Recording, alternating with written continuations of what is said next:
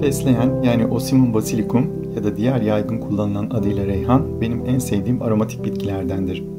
Günümüzde uzmanlara göre kanserojen ve hücresel mutasyona neden olması yüzünden hamile ve çocuklara yedirilmemesi tavsiye edilen bir bitki olarak anılsa da ben zararını görmemiş biri olarak kendisini domates yani Lycopersicum esculentum ile beraber oldukça lezzetli bir ikili olarak anmaktan vazgeçemem.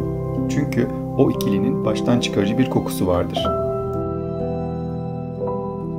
Anavatanı Hindistan olan fesleğeni Hintliler de ayurveda adını verdikleri sağlıklı yaşam sisteminin önemli bir parçası ve kutsal bir bitki olarak kabul etmişlerdir. İtalyan kadınları bu hoş kokulu bitkiden evlenmeyi hayal ettikleri erkekler için aşk iksirleri yaparmış. Hatta evlendikten sonra da yemeklere azar azar katarlarmış ki büyü bozulmasın. Bir mutfak sırrı olarak fesleğen sıcak yemeklerde eser miktarda kullanılmalı. Çünkü ısı tadını fazla yoğunlaştırıyor. Böyle yaparsanız büyüyü bozmamış olursunuz. Binlerce yıldır baharat ve pek çok hastalığa karşı da ilaç olarak kullanılan fesleğen, ballıbabagiller familyasından olan yarım metreye kadar uzayabilen, Ağustos ve Eylül aylarında çiçeklenen bir bitkidir. Güneşi ve drenajı iyi olan nemli toprakları sever. Yaprakları ve Eylül ayından sonra oluşan yağlı tohumları yenebilir.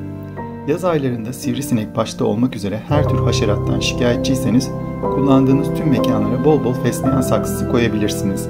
Ya da fesleğenin birkaç yaprağını avucunuzda ezip yağını teninize sürerek de sivrisinekleri kendinizden uzaklaştırabilirsiniz. Fesleğenin etrafında bulunan bitkilerin de zararlı böceklerden korunduğu söyleniyor ve bu nedenle fesleğen bitki koruyucusu olarak da ekiliyor.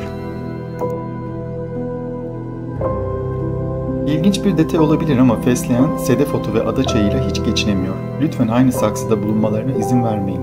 Sonrasında işiniz çok kolay çünkü fesleğen çok kolay yetiştirilen bir bitkidir. Çok yıllık bir bitki olarak sizi uzun süre hoş kokusuyla ödüllendirecektir.